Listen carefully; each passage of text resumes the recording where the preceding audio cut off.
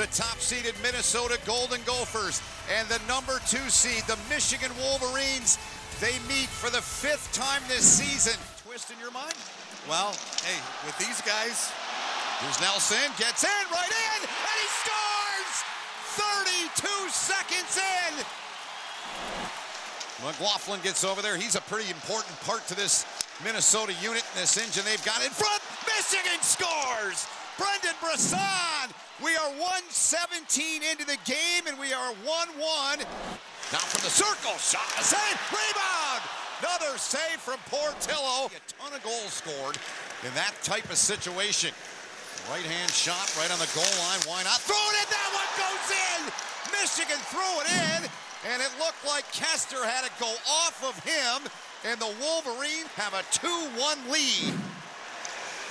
Now Pearson ahead out to center for Borlo. Came free, Samiskevich gets a little bit of room, gets in, and they score! Samiskevich played it across.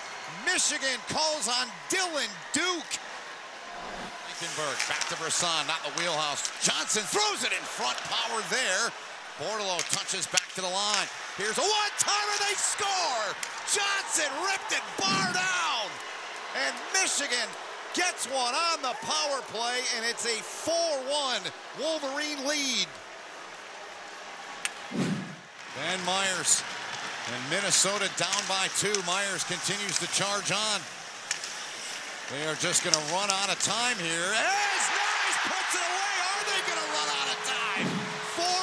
4.7 seconds left, and Nyes makes it a one-shot game.